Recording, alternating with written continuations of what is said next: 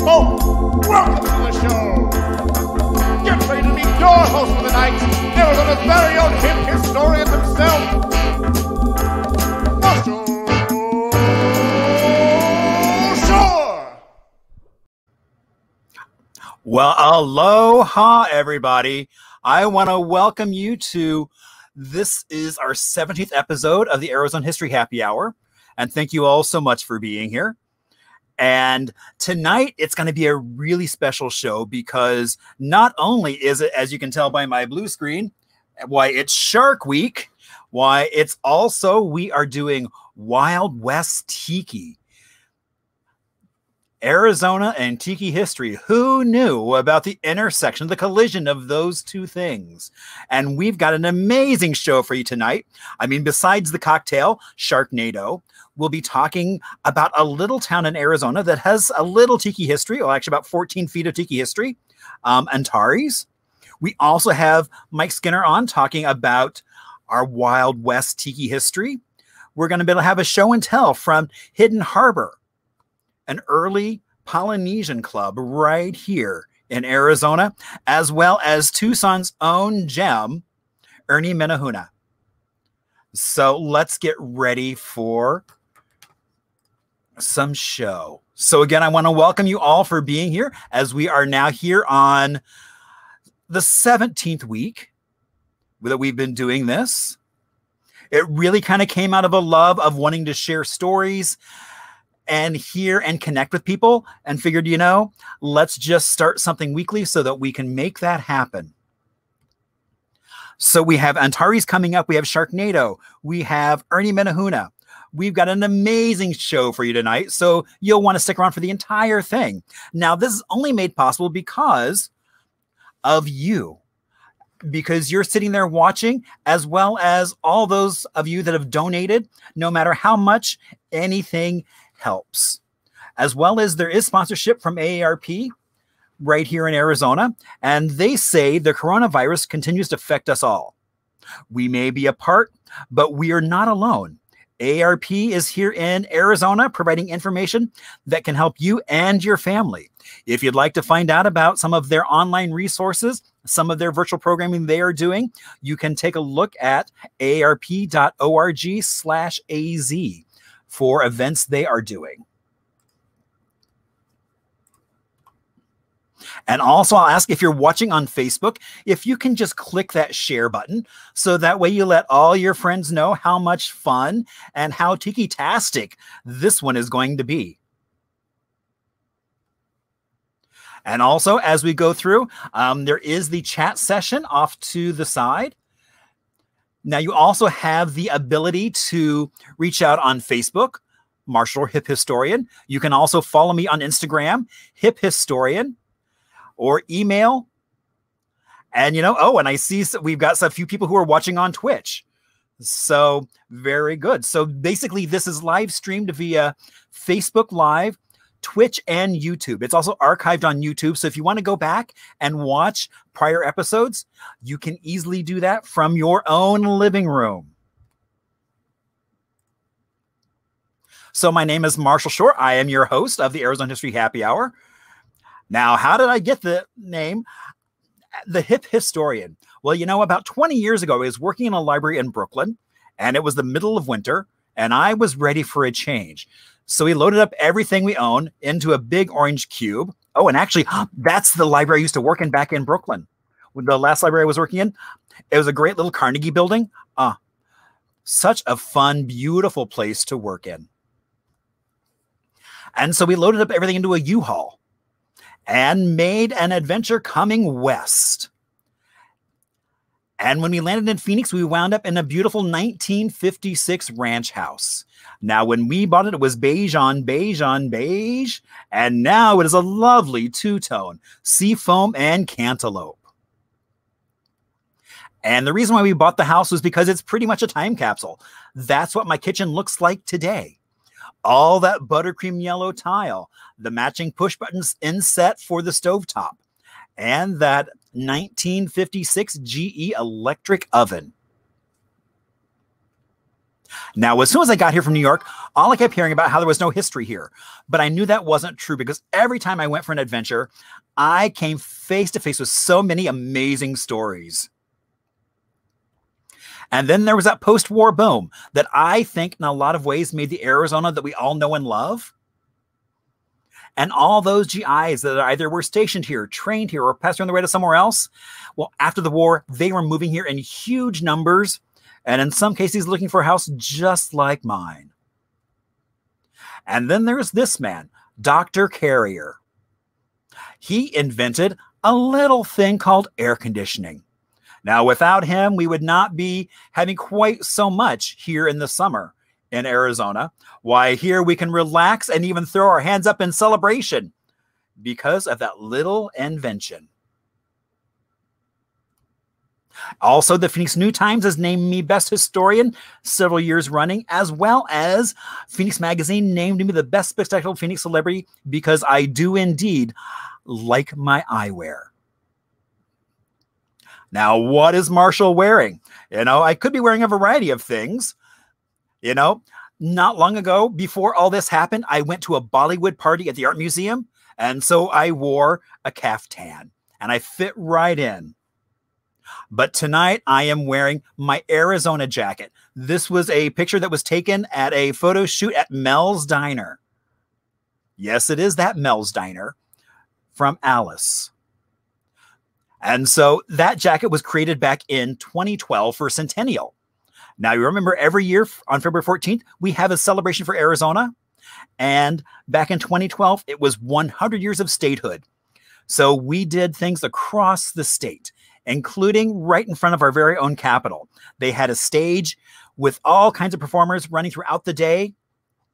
And they let me be on that stage for 15 minutes, talking about anything I wanted to. And I chose one of my most favorite events that was started back in 1926 by Charlotte Hall. She was a poet and wound up in Prescott. And if you go there today, you can go visit her house, which is now a museum, as well as a home to prior territorial governors. Now, the event she started was called Mask of the Yellow Moon. It was based on a legend about how the god of sun would give his rays to make the earth golden and warm and make things grow. So it was always a springtime event. Now, originally it was held just down from the state capitol at the old Shriners Temple. And it then became the Mine and Mineral Museum, but they got kicked out for an event that didn't happen. But I'm happy to say they're going to be moving back in. The sooner, the better. It then moved here to Montgomery Stadium, which was the first stadium right here in Arizona. And they did a variety of events, including the Salad Bowl, playing up on the agricultural history of Arizona. It was run by the Kiwanis Club as a way to raise funds for their charities. And they would just pack them in for the Salad Bowl, as well as they would have a parade. And what would you expect from the Salad Bowl? Why, none other than the queen of the Salad Bowl arriving on her float in a salad bowl with a spoon and fork to serve with. And so those two events were held there. And it was woven into the curriculum of the entire school system here. So you had all the clubs getting involved. You had the debate club doing skits. You had multiple marching bands with really large sets. You had a field full of young women dancing and costumes galore. Now, the costumes were all designed by students and made by home ec. And so I was lucky enough to find 3 of these dresses in a box. What we're looking at here, those 3 dresses that are being worn by my friends, those are all late 30s. And so in case you haven't figured out, I'm not a very good wallflower. So I needed something that would stand up to those amazing, gorgeous dresses. I mean, just look at that Aztec-inspired dance outfit. And so even right down to the feathers that were worn on the ankles and on the wrist were still in amazing condition. And so I talked to my friend Glenn, So Glenn was a sign designer that rolled in town in the early 50s. And one of the famous signs he did was Mr. Lucky's, which is still standing out on Grand Avenue. And the jacket he did was an homage to the Arizona state flag. And it got me thinking, you know, why just have one suit coat about Arizona themes when I can have many? So I'm right now have 7 different suit coats all on Arizona themes and working on the next few. Now, one of the reasons I always like to start with this story is because you never know where another story is coming from. And so I did a program for First Felonies of Arizona.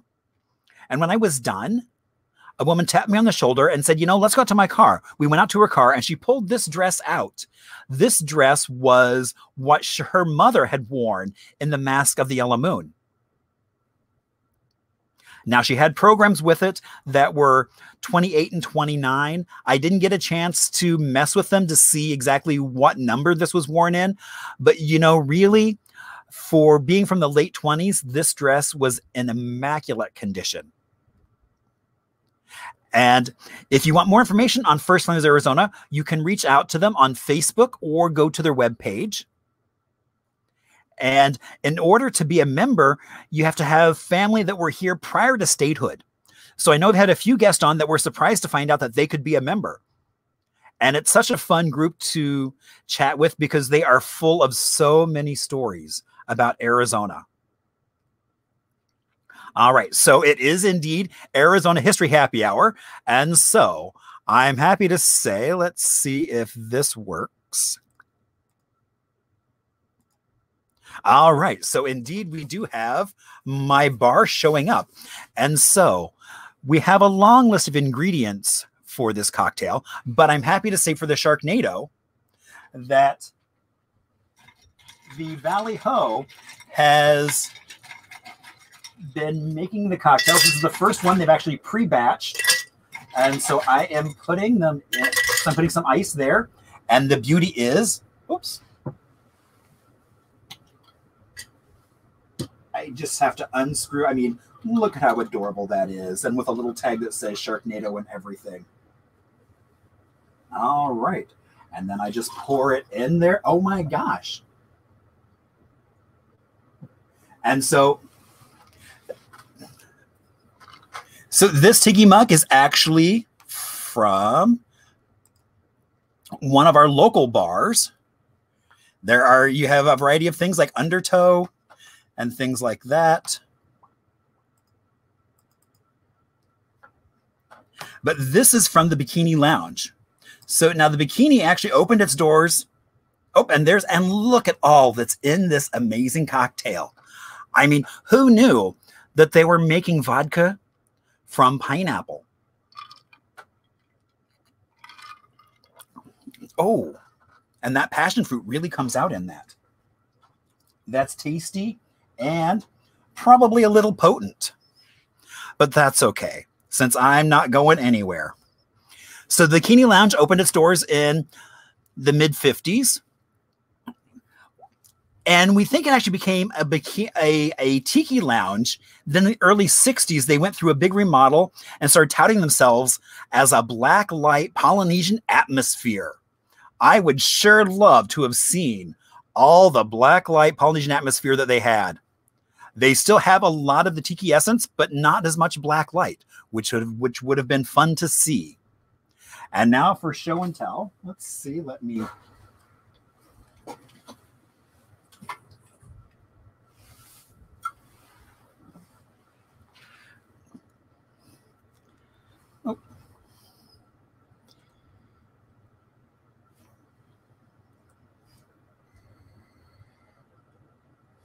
All right.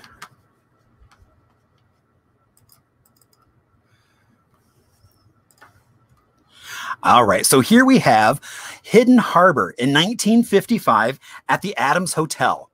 Now, the reason why I have this blown up piece is because I've done a couple of days of Day of Discovery for the Renaissance Hotel. And so I was hoping that this year we could have done a tiki experience because they have tiki in their history already, and it would have been kind of fun. And then I was noticing, since I haven't had a chance to really drink out of this mug yet, that if you look, there we go, there's an X marks the spot. Now they release these on New Year's Eve, and so it has X marks the spot 2020. And boy, does it ever. And so there's the Old Adams Hotel, as well as what is there now, the Renaissance. And of course, now that thing's, there we go. And so the Renaissance is on that same plot of land. There have been 3 hotels starting since the 1895. There has been a hotel on that land. And Hidden Harbor, I fell in love the first time I saw this ad. Let's see if we can, there we go. We can make it nice and big. And so, but then in the early 60s, they moved out to Glendale. Oh, and there's Ernie Menahuna, who we're going to be talking about a little bit later on, if you don't know who he is.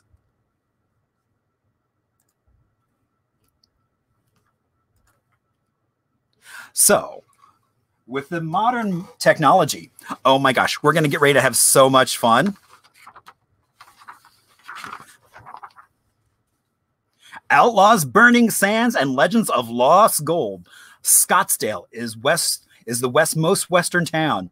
Grab your firewater and saddle up for an adventure through the Southwest Pacific. With your storyteller, Tumbleweed Tiki. Hear his tall tales about John Wayne, America's favorite cowboy, and his Hollywood movie premiere at Trader Vic's. Living with Pele in the Valley of the Fire.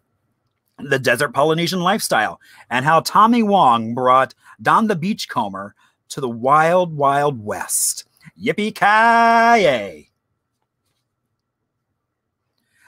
And so our guest today is Mike. He lives in Denver, Colorado, where he is a professional engineer, but his passion is researching and sharing Polynesian pop culture stories. He is a Tiki Oasis veteran, having presented popular symposiums, including SeaWorld, San Diego's 1964 exotic masterpiece, Walter Clark and the World of Alaho Fashion, and the story of Ahoy, exploring mid-century Tiki nautical. All right, so let's bring Mike on. Let's see. Well, hello. Aloha, Marshall. And welcome. And I love your background. It's my Tiki office. Yeah. I can see. Very nice. So thank you so much for being here. My pleasure. So we're going to have some fun because we've got some great trivia coming up all about, oh, and we have Gary and Dwayne on the line all the way from Flagstaff. And, you know, and so let's see. Bum, bum, bum. All right. So now let me do this. All right. So there we have. I mean, I love this screen that you made. I mean, how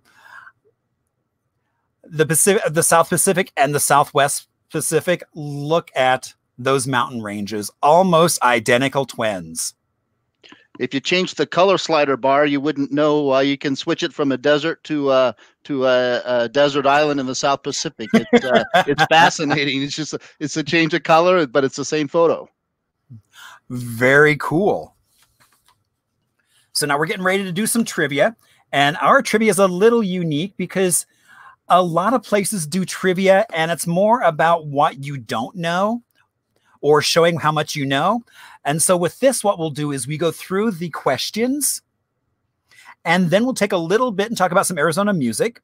And then we will go through all the answers and tell the stories of those. All right. So now so to keep track, so the beauty of trivia is it's also multiple choice. So even if you don't know the answer, you can take a stab at it, and you've got a good shot of getting it right.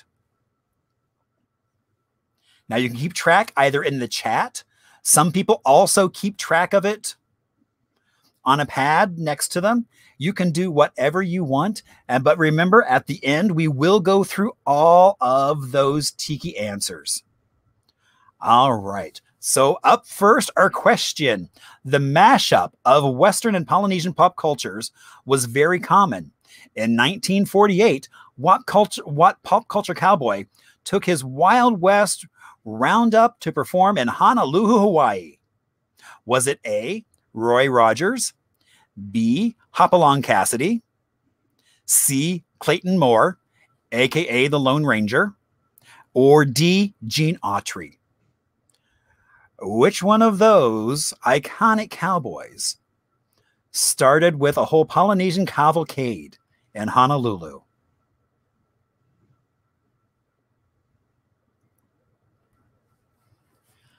All right, question 2. 1959 was the height of popularity of the Western cowboy on TV. The fall lineup included 24 Westerns. That same year, ABC launched a new exotic show to capitalize on Hawaii's new statehood called A, Adventures in Paradise, B, Hawaiian Eye, C, Hawaii Five-0, or D, Castaway Cowboy. So, which one of those did ABC bring to the airwaves as kind of a counterbalance to all those Westerns that were on TV?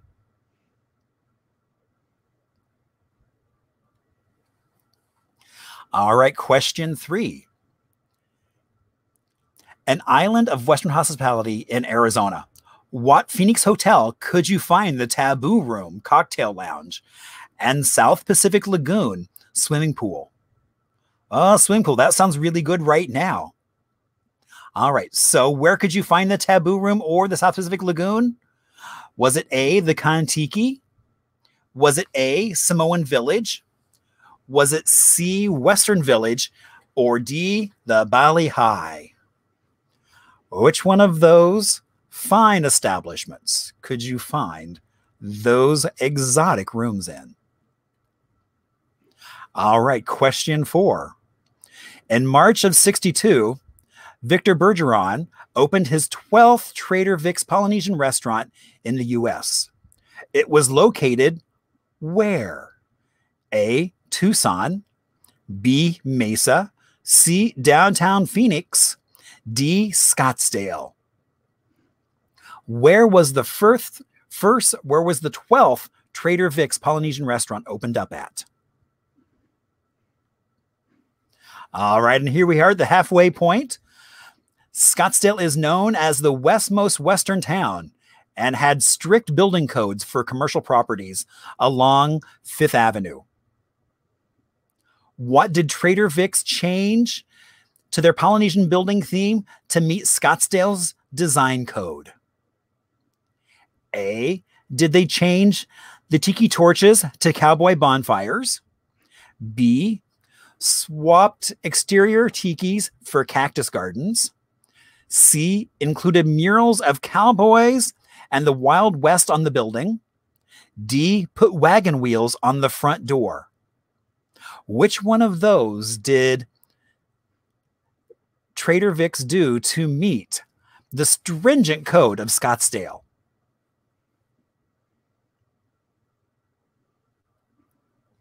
All right, and question 6.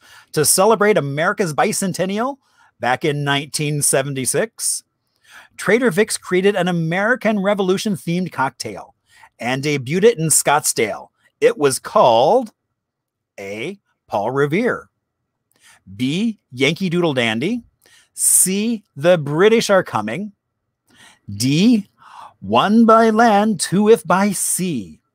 So what did Trader Vic's name that cocktail for bicentennial?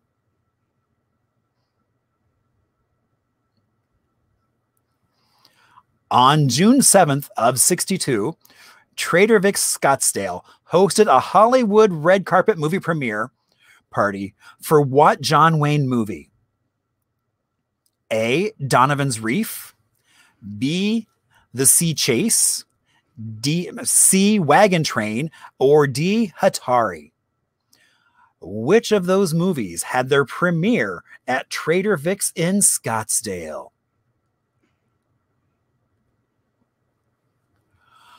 One of the most elaborate Polynesian restaurants in the Valley of Fire was located at the southeast corner of 7th Street and Camelback in Phoenix.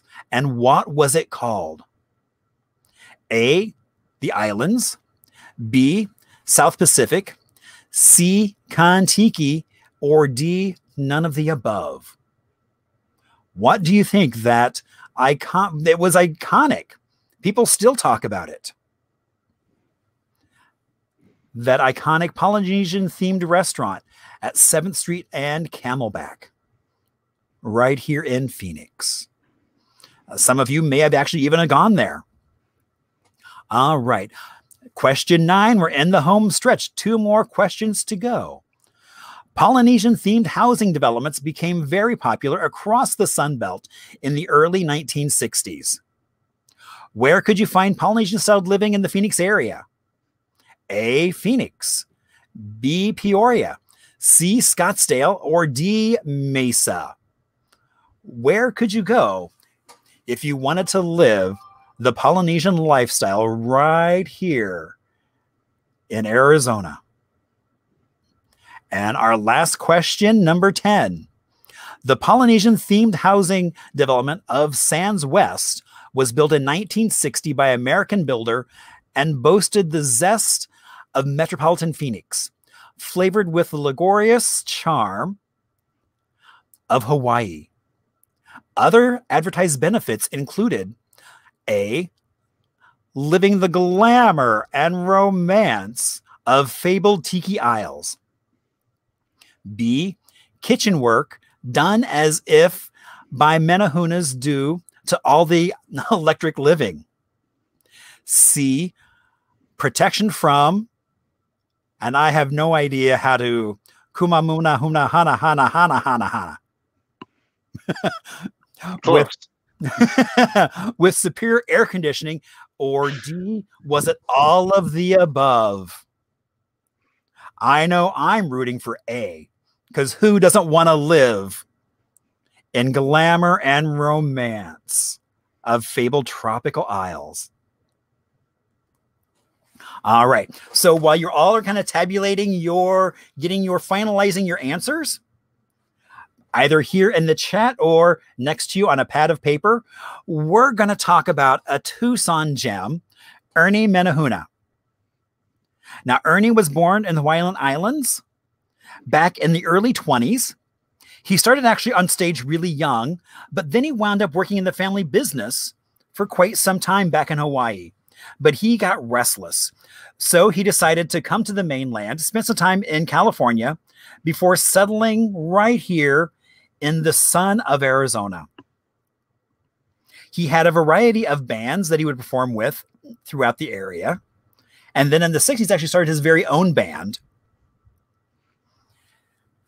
Now, he performed a lot in Tucson, and he actually wound up moving to Tucson and building a whole compound that he liked to call the Menahuna Village, that he built with his own 2 hands.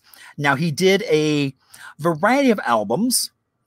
Now, his family, since his death, has actually been turning those into CDs. So even though sometimes you'll get lucky and find one of his records in a thrift store, if you wanted to get more of them, they're actually in the process of very soon. They should be releasing Round the Town, one of his albums. The other one that's still available is Showtime Live at the Spanish Trail. Now, the 2 prior CDs have been sold out. They don't have any plans to bring those back, but I sure am looking forward to Round the Town coming out. And they said in the next few months, you should be able to pick that up at Zia Records. And somebody made a comment on how they have a bunch of them that have been signed, because he was known, if you showed up at one of his shows, wherever he was performing with one of his records, he was more than happy to sign it. And so here you have some of the places like the Spanish Trail Inn. He also performed at the Luau right here in Phoenix. And what a fun show I'm sure it was. All right. So now who's ready for some answers? All right. So question 1. In 48, what pop culture cowboy took his Wild West roundup to Hawaii? That was Hopalong Cassidy. So this was February 1948. You can see the event flyer there in yellow, which ran in the Honolulu Star Advertiser, advertising that Hopalong Cassidy was coming to Honolulu, and he brought his Wild West Polynesian cavalcade. He brought trick riders with him, bull riders, and the Hawaiian cowboy wasn't a concept that was new to Hawaii. They had cowboys on the Big Island of Hawaii, but this was brought along over there to promote the Western United States portion culture of the cowboys. So they reenacted. It was kind of like Buffalo Bill's Wild West show, where they reenacted different scenes throughout the history of the Wild West.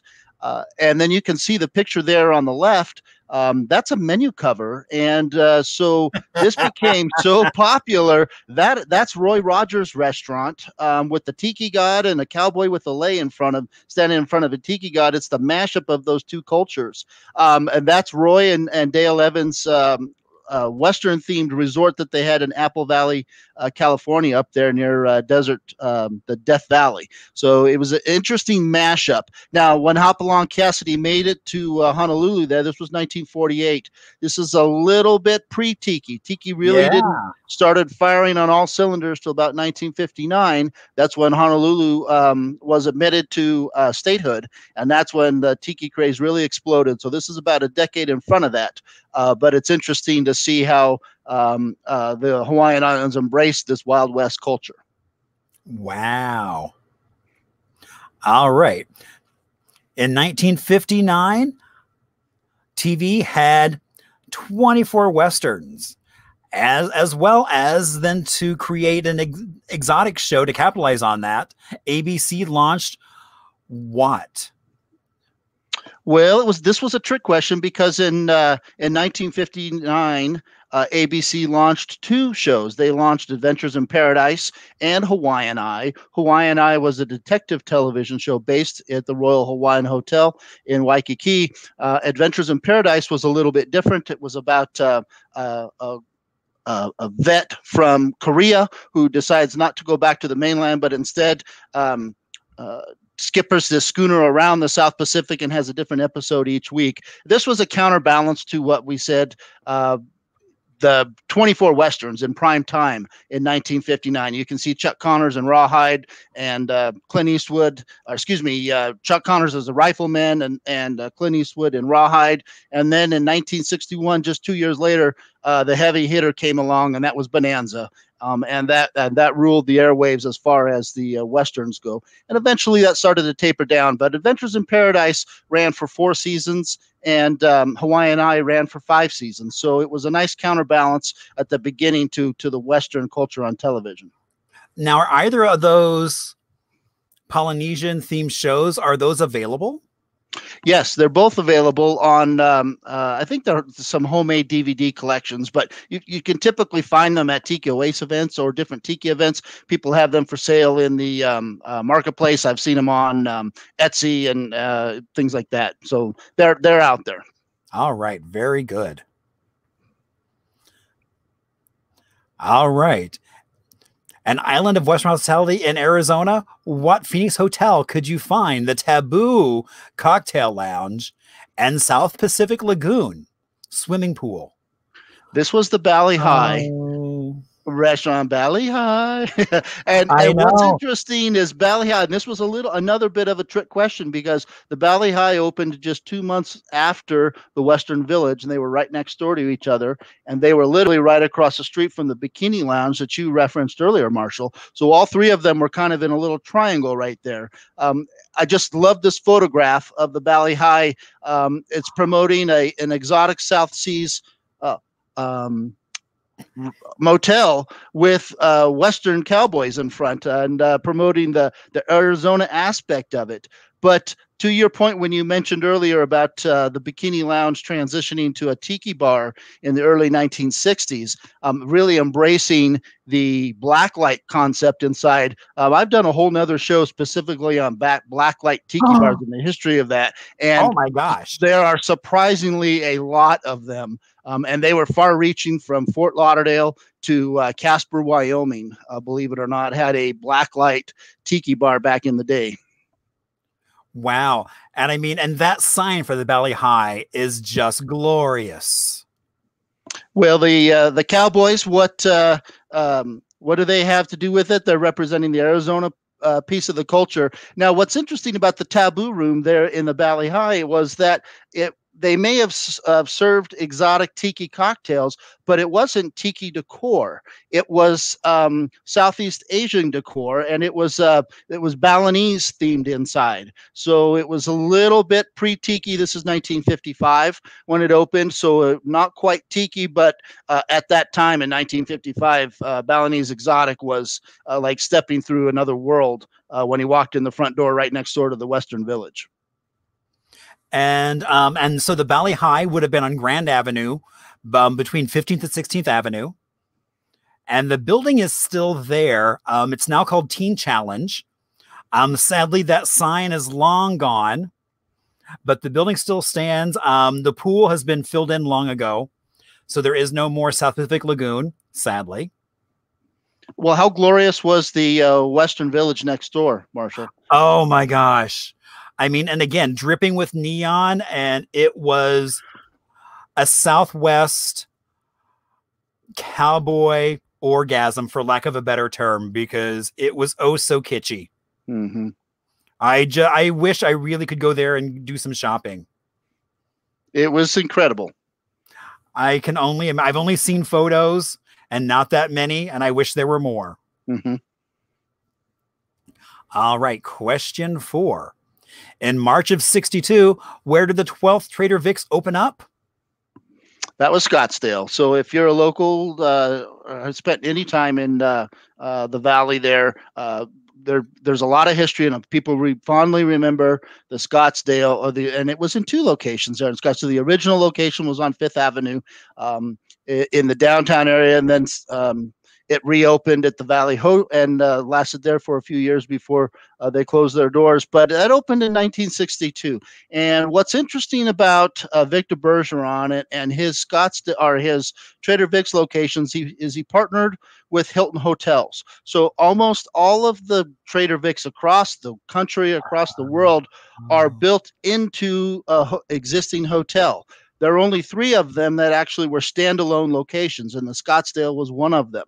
The other 2 standalone locations were in Vancouver, British Columbia, and San Juan, Puerto Rico. So the Scottsdale was the only store that was standalone in the United States.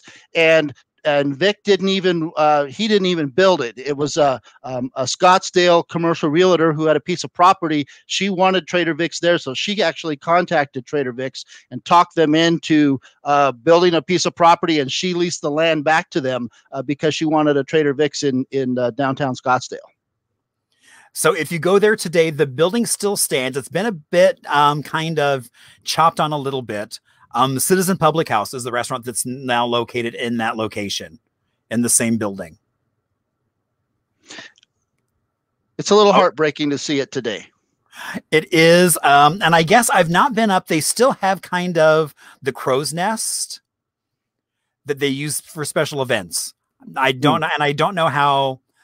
I've not been up into that to see how bad it's been remodeled but yeah, I mean, the peaks are gone off the roof, and yeah. All right.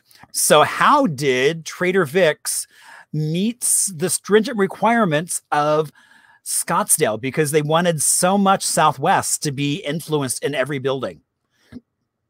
Absolutely. And they had to make a concession here, and this was the only Vic's that had this, but they put murals on the exterior of the building. Now, what's unusual about this, if you look, just take a passing glancing look, it just looks like maybe some Hawaiian glyphs or so there. But if you look closely, those are cowboys and Indians, stagecoaches and bison, and those are, it's telling a Wild West story. Every other Trader Vic's location around the world, those glyphs like that were Hawaiian, and they told the story of Polynesia.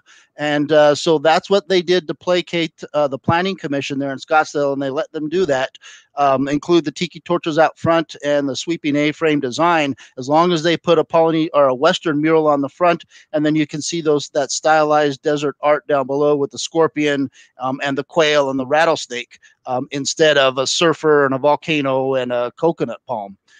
The other thing, the picture that we have there of the tiki wearing a cowboy hat, riding a horse, that came off of a scarf that was sold in the gift shop there in the Scottsdale location. And Trader Victor Bergeron, his stepdaughter from his second marriage, she was an artist who ultimately relocated to Sedona and became a wildlife artist. But that's her artwork, and Vic liked it and said, let's put a tiki on a horse and we'll sell it in Scottsdale. So you could buy this as a neck scarf, and it had several different vignettes of Tiki's doing cattle roundups or branding cattle and doing different things. But what a crazy look! And this was only available there in Arizona. You couldn't buy it at any of the other locations. Wow. You know, in all my years of dealing vintage and having friends, we've never run across one of those scarves. They must be highly treasured.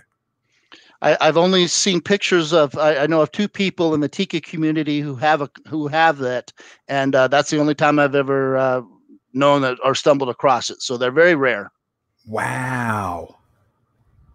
All right. So how are y'all doing so far as we keep moving on to question 6? All right. So Trader Vic's developed a special bicentennial 1976 cocktail, and it was rolled out right here in Scottsdale. What was it called? It was marketed as the Paul Revere, a revolutionary cocktail. And they made a big special deal about that it was premiered here in Scottsdale.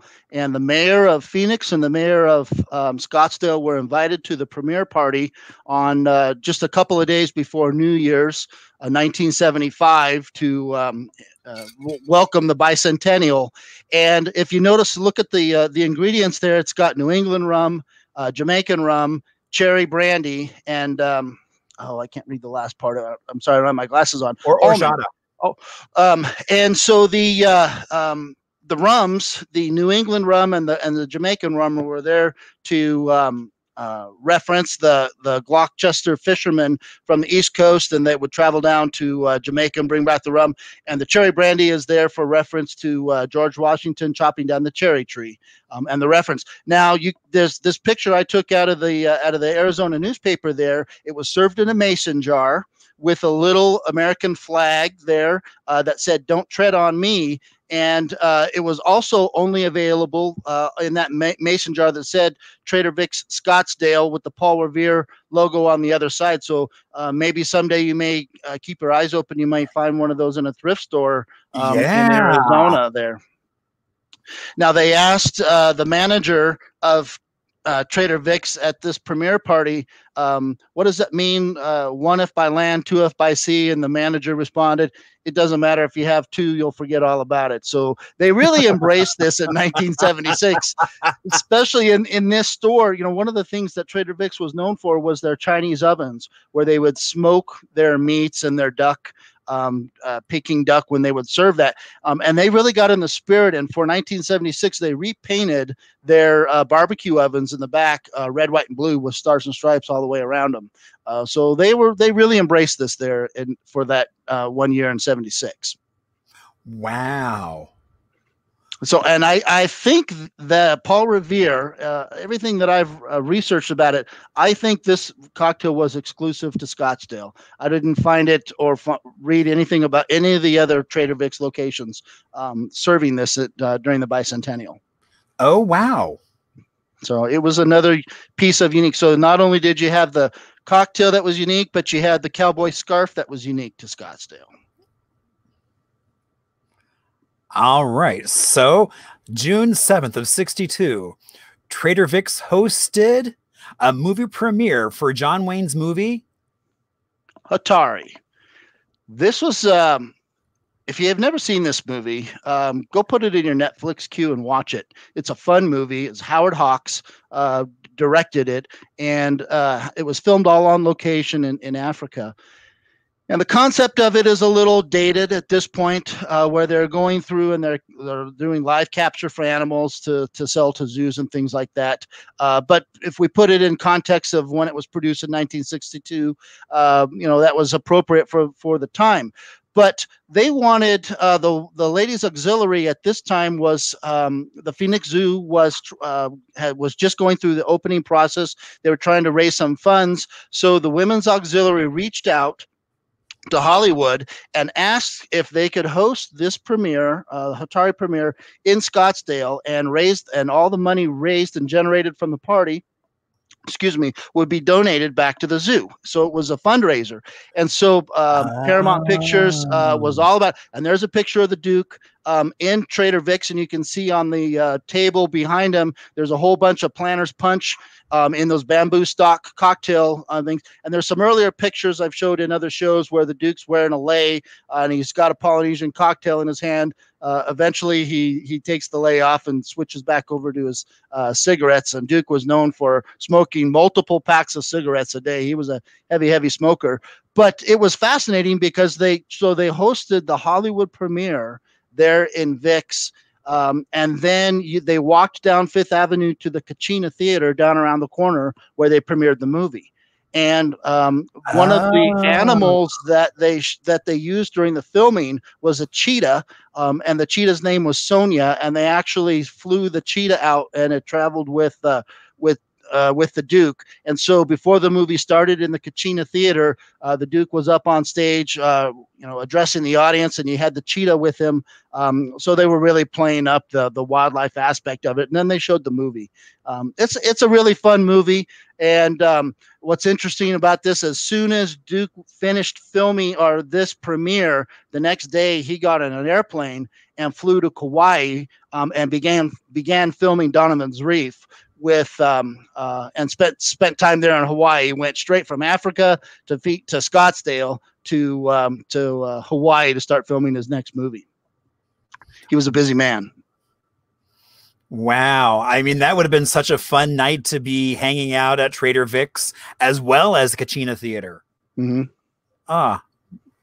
All right. One of the most elaborate Polynesian restaurants here in the Valley of Fire was at 7th Street and Camelback, and it was called The Islands. And this is another one of those restaurants that has a lot of local fond memories, and you can probably speak to that, Marshall. What do you hear when people come up and talk to you, and do they wax poetic about the islands? Oh my gosh. I mean, almost to the point of you can see their eyes tearing up because it was such a fun place. So many amazing memories of birthdays celebrated. I know so many folks who have a tiki mug from the islands. Mm-hmm. Well, they had several different themed rooms in there. They had a waterfall room and a tiki room and a tapa bar and a cannibal room. And so the islands has an interesting history. We won't go too much into it. But when it opened early in 1958, it went through some ownership. And then in 1976, it went through an ownership change.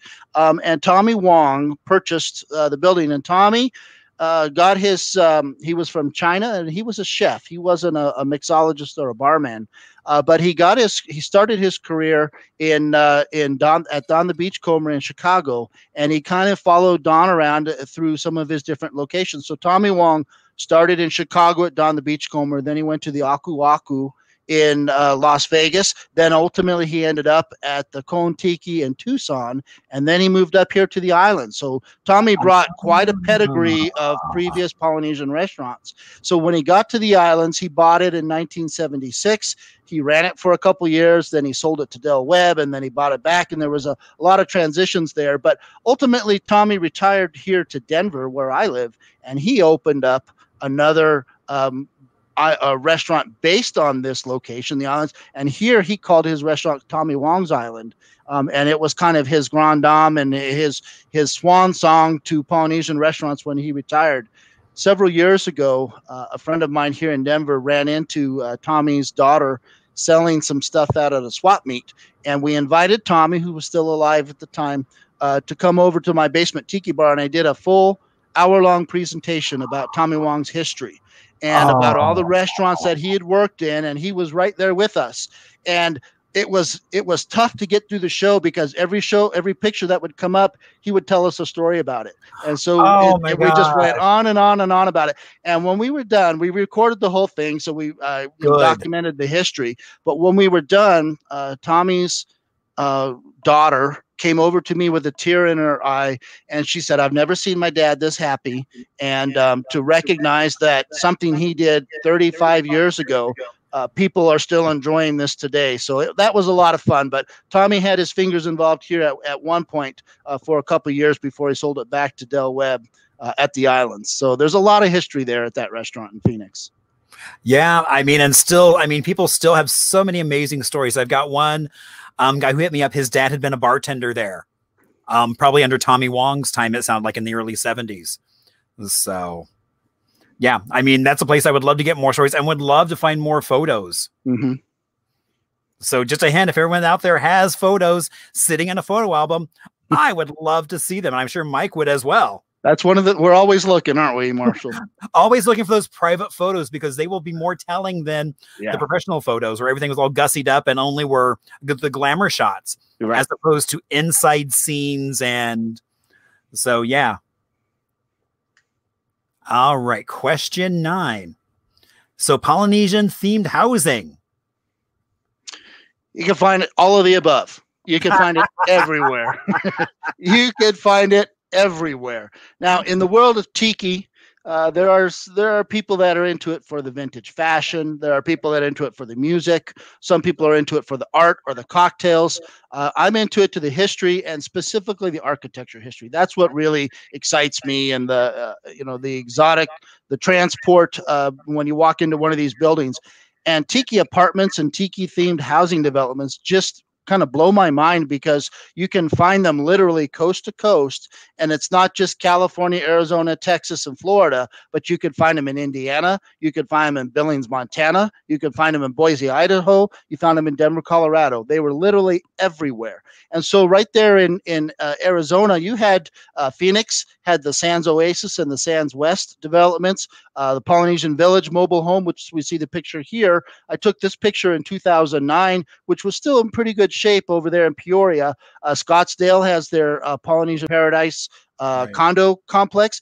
And then in Mesa is probably one of the most beautiful locations. And there's only a couple, but the Apache Estates residential development there is probably the marquee tiki residential home that was built in the Apache Estates. And the other interesting thing when we get back to the mashup of tiki and cowboy culture is that the tiki house is at one end of the street and at the far end of the cul-de-sac is Lauren Green's house from Bonanza. And it was the recreation of the Ponderosa house, which I'm sure you can elaborate a little bit on that, Marshall. That also has some fond memories.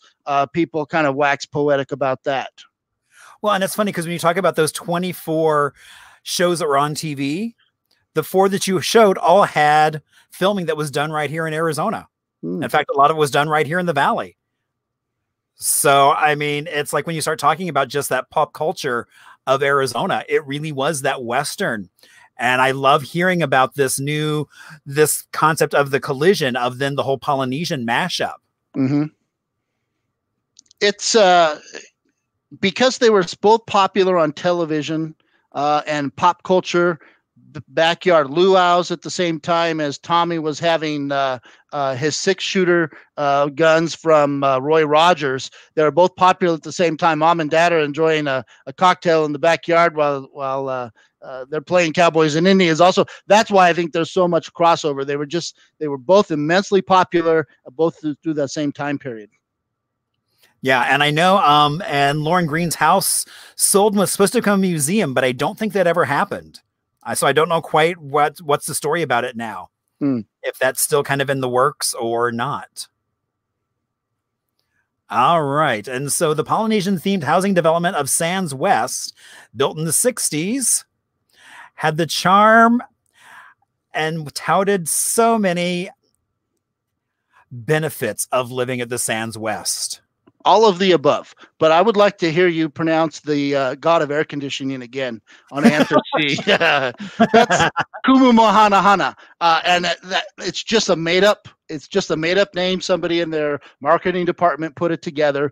It has no basis in anything. But funny story how I discovered the Sands West development. At the time, I was 2008, 2010. I was working in Phoenix, and I ran into Dewey Webb, and we ended up having some cocktails at Trader Vic's when they were at the Valley Ho. And one of the weeks, he brought back he had grown up as a kid in the Sands West development, and he had saved the original housing brochure from the housing development. He brought it and he gave it to me, and he said, "I think you'll appreciate this more than I will. I've had it for decades, so I'm entrusting you with it now." And it had the names and the marketing brochures and the glossy pictures and the models, and all the models. You could buy the Samoan house or the Fijian house or the Hawaiian estate house. So all the models were Polynesian themed. But my favorite part of that whole brochure was that through the quality of electric living, that you could combat the tiki god of heat and air conditioning, Kumuhanahana. And I'd never seen that before, and it's only there in Arizona. But and the other piece, I think that's from a marketing aspect, their marketing to the housewives at the time was all of the electric appliances available in the kitchen to make your dinner and meal preparation so easy, almost as if done by the Menahunis. And for those of people who don't know what a Menahuni is, that's the Hawaiian version of a leprechaun, the little magical people that in folklore that would work overnight and have things done. You'd wake up in the morning and your chores would be done for you. So they were marketing that Menahunis were available and would help you with your kitchen and meal preparation. So are there any of the housing left for the Sands West? In the Sands West, it's you can see the bones and the framework of it. It's kind of like what you talked about when you moved into your home. It needed some TLC. Okay. The bones are there, but nobody that's living in these two neighborhoods, Sands Oasis or Sands West, appreciates them like you and I would as a tiki home. So we need somebody to move over there and spruce it up. But they need some TLC, that's for sure. And where was the Sands West? It's up there off of it's a north central Phoenix. The street name escapes me. I might remember it here in a minute, but it's north central Phoenix. Well, and thank you so much for bringing up Dewey Webb's name. Oh my gosh. I mean, what a treasure. I'm so glad he was a lot of fun, and I just randomly bumped into him. And we started talking tiki, and he just kept talking tiki, and we just went back and forth. And at that time, I was traveling back and forth between Denver and Phoenix every week for work, and so we kind of had a standing, time to meet for a cocktail. Every Monday night, we would meet at Trader Vic's, have a couple of cocktails, and we'd share some more stories about Phoenix and tiki, and then one of those weeks is when he brought the brochure. So that was a lot of fun. Wow, that would have been great. So yeah, so Mike, thank you so much. And as a Hawaiian would say, aloha, partners. Aloha, y'all. Exactly. Thank you, Marshall. I had a great time. Thank you so much. This was so much fun. Oh my gosh. That's the beauty of these shows is it's always it's always never just a one-sided learning experience. It's always this give and take. And then also I know, I actually saw some live feeds earlier from San Diego where they're going to have virtual Tiki Oasis. So if you're interested, you can log on to tikioasis.com and see what all they have going on the next couple of days. If you'd like to dress up in your caftan or your muumuu and sit and watch some TV and watch some tiki in front of you, it's going to be a lot of fun. Well, and we're also hopeful that Arizona Tiki Oasis, which was delayed from in April of earlier this year, it's been postponed till October over the Halloween. There's been no update, so we don't know what the status of that is yet. But I've been asked to do another presentation there over Halloween, and that's going to be an exploration of the mashup of the Tiki culture and the Disney culture, and how those two worlds intersect. And one of the most fun things that I discovered was a lost theme park that was designed by Disney Imagineer Rolly Crump, who designed the Haunted Mansion and Small World and some of the tikis at the Tiki Room. Rolly designed a Hawaiian Disneyland. It wasn't for Disney; it was for a different developer. And I've since discovered some of the concept artwork, and I'm putting the stories together. So I'll share that artwork and share those stories at our next Tiki Oasis, and you can hear the story about Kahe Point, which was the lost Hawaiian Disneyland. Wow! Oh my gosh! And much more beyond just a small world of children and grass skirts dancing. Yeah, absolutely. So thank you for having me, Marshall. It was great. Oh my gosh. It was a lot of fun. Thank you so much, and have a great rest of your night. Thank you. Oh my gosh. You know, this is always so much fun because there's always more to learn. There are so many stories out. So again, a big round of applause for Mike, because that was so much fun. And learned so much about places I already thought I knew about. That's all right. So our final segment is called Little Arizona.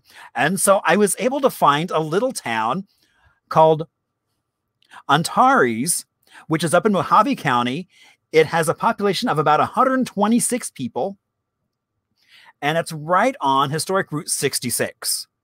Now, Antares is named that, and here you can see all the mailboxes for all the residents on the other side of the street, so they can all get that. Now, Antares gets its name from the star Antares, which is in the Scorpio constellation, and is also the Greek word that means rival of Mars, because it's known for all these red rocks, these red boulders. Now, Antares has over 6,000 mine claims in and around it.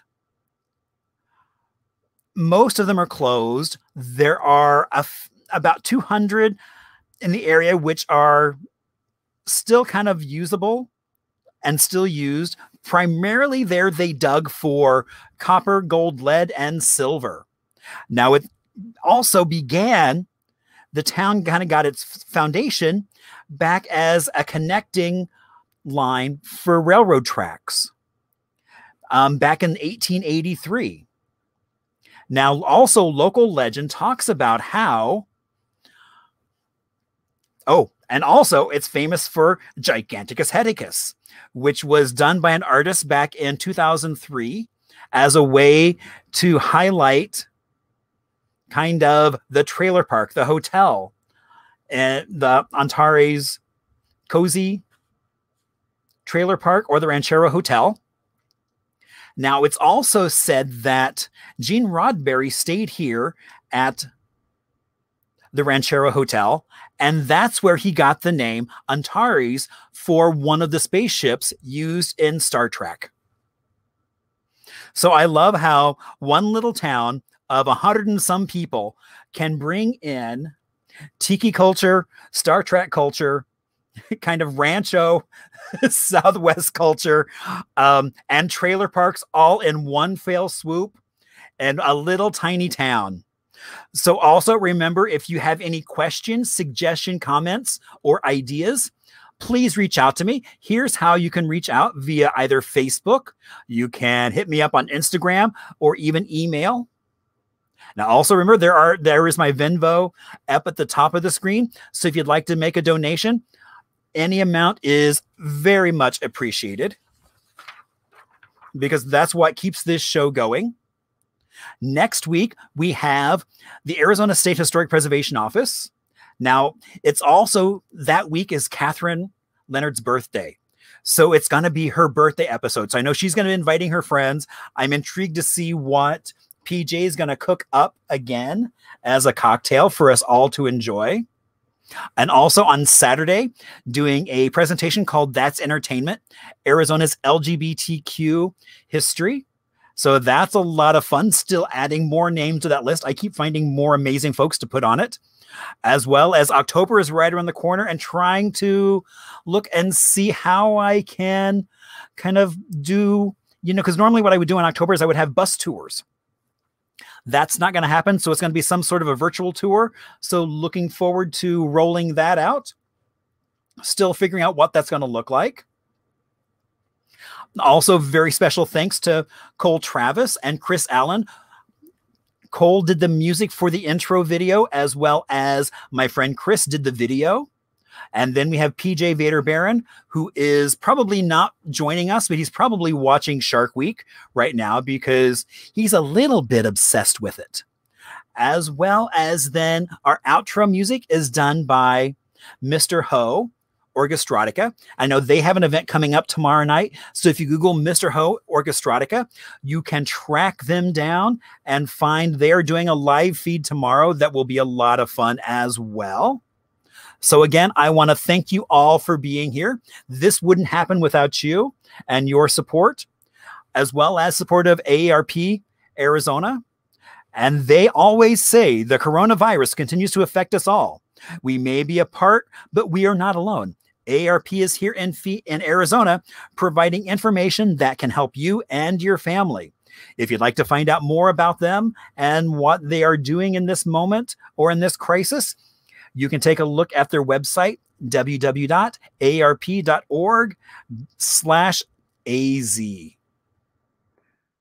And again, there is the information so you can reach out to me. Again, I want to thank you all so much for being here, and have a great rest of your night as we get ready for some Mr. Ho and some found film footage.